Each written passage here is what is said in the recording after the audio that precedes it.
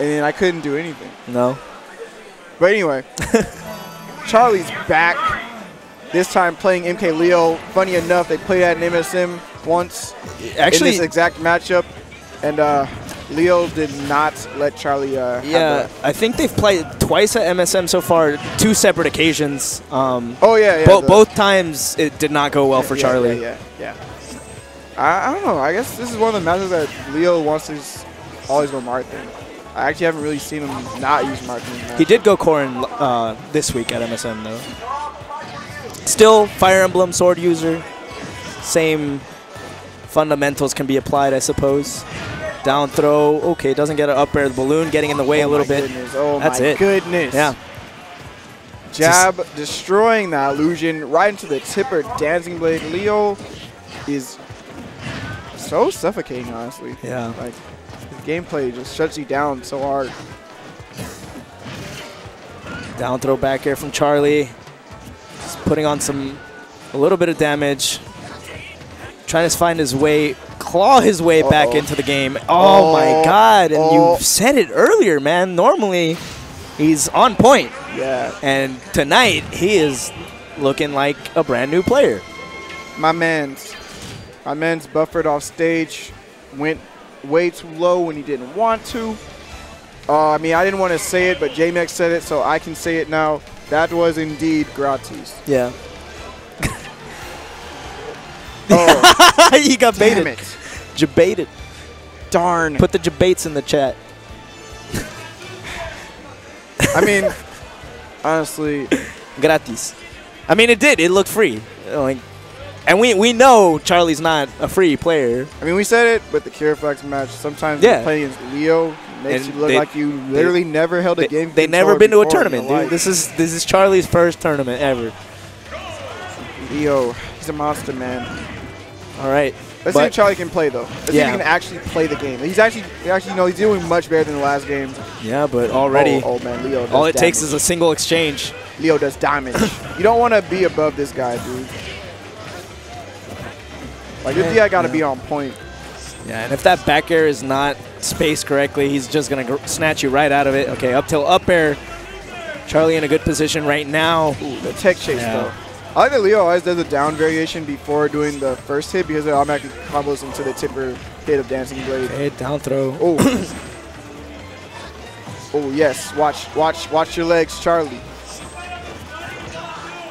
Waiting for the air dodge. Nice. He gets it. Yeah, he finds that. The first stock. Honestly, this is the best I've ever seen Charlie do against Leo. At taking a stock. Dude, well, I mean, can you imagine what he must be thinking after that first game? He's like, dude, I've gotten destroyed on stream versus this man on 2 separate occasions. I got to make something happen right now. But MkLeo going to make it happen himself. Do not land on top of Leo. Oh, 16% for each up air. A nice trap with the back air there. Charlie is going in. Ooh! That's not going to kill. But that's ridiculous amount of damage. But don't sleep on Marth. Marth only needs a little bit. Kill his character like a 30. Ooh, but yeah.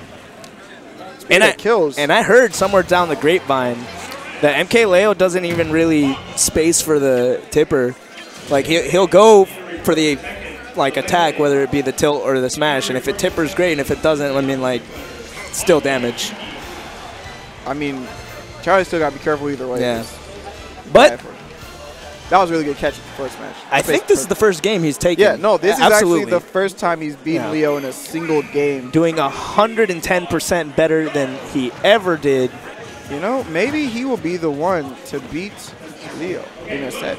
Dude, can you imagine taking him out right now? 1 round before the best of 5s? Yeah. This is our last game here on Town and City. I mean, will he succeed where Larry failed? Oh, that's huge damage. Oh, my goodness. Charlie needs to keep up the pressure. Oh, nice. Oh, that is not good. Oh, wow. Okay, no, Leo had to do it early because he would have died too.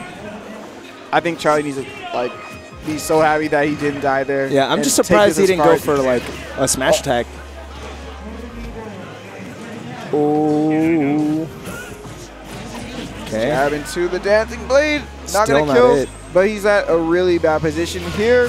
Yeah. Oh, my God. Excellent counter there, catching the recovery from Charlie. Yes. Pretty much the only way he's going to get Yeah. that stock on. Oh. Oh. Nice DI into the Okay, this slash. man's on something else, dude. What do they put in his water? But we'll take that. Tipper. Oh, not going to kill Leo. We'll kind of take it. Leo's DI is impeccable. Oh, that was risk. If that was Tipper F smash, Charlie was dead. And every time illusions, Leo's had an answer for it. Oh, nice delay. Wow, what a reaction. Oh, my God. That would have been so good if you got that.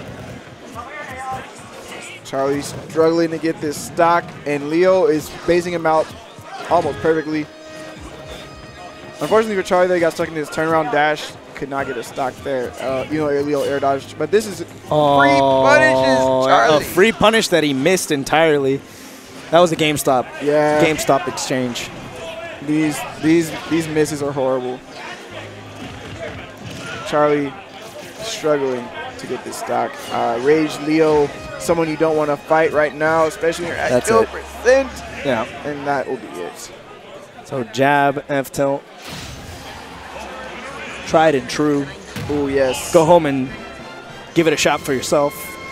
Dude, it's crazy. Like, it wins you sets. It's almost like the jab automatically tippers with the F tilt. I think it does.